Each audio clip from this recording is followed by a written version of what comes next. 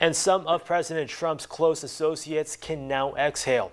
In the waning hours of his term in office, Trump grants clemency to dozens of people, including his former political strategist. John Lawrence reports.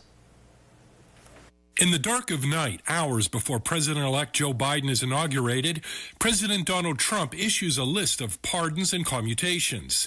Among the 73 people who received a presidential pardon, Trump's one-time political strategist, Steve Bannon. I've always assumed that President Trump has no shame, doesn't care about how things look, and wants maximum protection for himself. Bannon pleaded not guilty to charges he defrauded people who donated to a We Build the Wall online fundraising campaign. One of the sentences that comes in connection with the pardon of Steve Bannon is, Mr. Bannon has been an important leader in the conservative movement and is known for his political acumen.